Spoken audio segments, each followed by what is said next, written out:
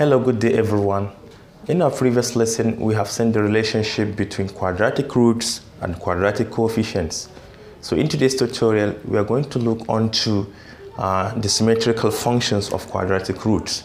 So if you're new here, consider subscribing. Press the bell icon so that you will be notified whenever I upload any content. The symmetrical functions are this, and there are many more symmetrical functions. And why do we call them symmetrical functions? They are symmetrical functions in the sense that, for instance, here that we have alpha squared plus beta squared, interchanging them will not change the value. So first we say beta squared plus alpha squared, they remain the same. So interchanging all these values will not change their main value. So how do we solve this type of functions? This is the question given to us. So first alpha and beta. So wherever you see alpha and beta here, they are referring to the quadratic roots of this main quadratic equation. Hence we are asked to find the values of these functions. So before you start solving any function in this form, you need to find the sum and the products of this quadratic function, which are alpha plus beta and alpha times beta. And in our previous lesson, we were able to derive the two formulas used to find the sum and the products of this root. And we say for sum of roots, it is the same thing as saying minus b over a. And for the product, we say it is the same thing as saying c over a, where a, b, c are all coefficients of the quadratic equation. So for this main quadratic equation, the a there, which is the leading coefficient, is the coefficient of x squared, which is 2. And for b, it is the coefficient of the middle term, which is 7. And lastly, c is the constant, which we have here as 5. So we are going to substitute into these two equations in order to obtain the sum and the product of roots. So from the first one, we have negative b, meaning negative 7, over a, and our a is 2. And for this, we have c over a, which is constant 5, over a, which is also 2. So the sum of these roots is negative 7 over 2, while the product is 5 over 2. It is the same thing as solving down this quadratic equation, obtaining the two real solutions. If you add them together, you are going to obtain negative 7 over 2. As well, if you multiply them together, you are going to obtain 5 over 2. So now let us keep this one aside. We have alpha plus beta to be equal to negative 7 over 2. And we have alpha times beta to be equal to 5 over 2. Hence, we are going to be using them throughout. So now let us start with the first one. A part, we are asked to find what is 1 over alpha plus 1 over beta. We do not have anything in this form. All we have is sum and the product. Therefore, we are going to convert this two little fraction into a single fraction. By taking their LCM, I have alpha times beta. If you plug in alpha here, you're going to obtain beta. Beta times 1 is beta plus. If you plug in beta here, you're going to obtain alpha. Then alpha times 1 is alpha. But beta plus alpha is the same thing as saying alpha plus beta, which is one of the symmetrical property of roots. But alpha plus beta is given as negative 7 over 2. So we say negative 7 over 2 divided by alpha times beta is 5 over 2. So we have 5 over 2. This is equal to negative 7 over 5, because they have common denominators, so we can divide the numerators together. Hence we say this is 1 over alpha plus 1 over beta equals negative 7 over 5.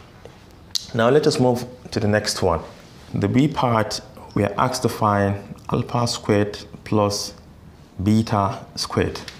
But mark you, alpha squared plus beta squared is never equal to alpha plus beta squared. They are entirely different. So how can we figure out the real values of this alpha squared plus beta squared? We know that if we expand this, we are going to obtain terms that correspond to alpha squared plus beta squared. Hence, let us expand this and see the result. If you say alpha plus beta all squared, it is the same thing as first term squared, alpha squared, plus second term squared, which is beta squared, plus 2 multiplied by alpha multiplied by beta. By expanding this, we are able to obtain 2 terms that correspond to what we are looking for. Hence, we can make this the subject of this equation. Alpha squared plus beta squared is equal to this minus this. Alpha plus beta all squared, then minus 2 alpha beta. Hence, we can substitute this with the right hand side. So we can write this as alpha plus beta all squared minus 2 alpha beta. Now we can substitute for sum and the product, which are this. Alpha plus beta is negative 7 over 2, but this one contains a square, therefore we have to square this. Minus 2 times alpha times beta is 5 over 2. This is equal to negative 7 squared is 49. Divide by 2 squared is 4. Minus 2 times 5 is 10. Divide by 2. It is more simpler to simplify fractions if they have common denominator. Hence, to transform this into 4, we are going to multiply it by 2. And we have to equally multiply the top by 2 for equivalency. This is 20. Subtract from 49 to make it 29. Divide by the common denominator, which is 4. And we say this is alpha squared plus beta squared equals 29 over 4. Now let us move on to the next one.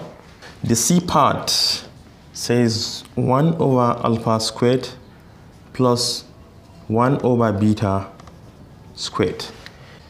We do not have anything in this form, therefore we have to transform them in such a way they will contain one of these or all of them. Hence, let us combine the fractions together.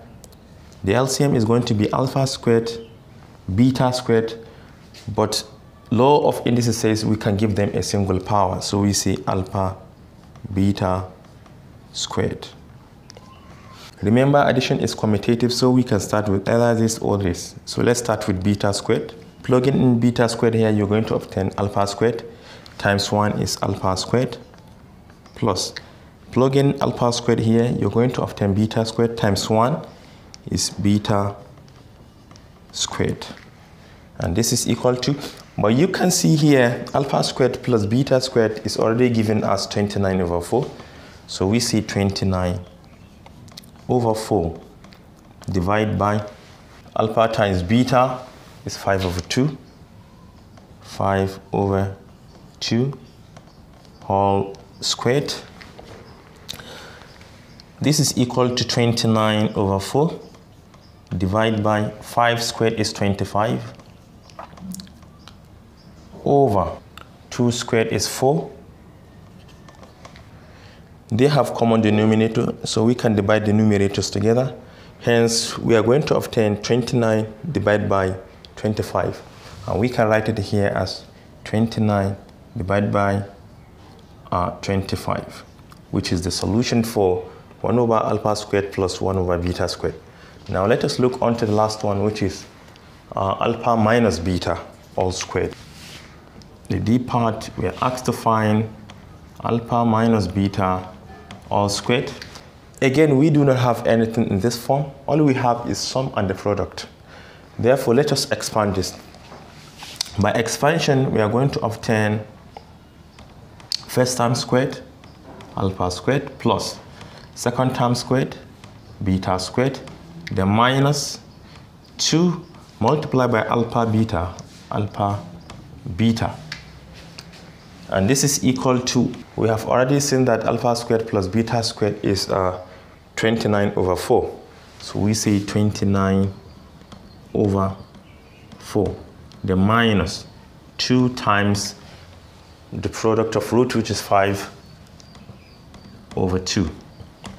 This is equal to 29 over 4 minus 10 over 2. We can multiply this by 2 to make it 4. And we have to do the same to the top. 10 times 2 is 20. Then subtract from 29, we have 9. Divide by the common denominator, which is 4. Hence, this is alpha minus beta all squared. And this is all I have for you today. Thank you for watching and do have a nice day.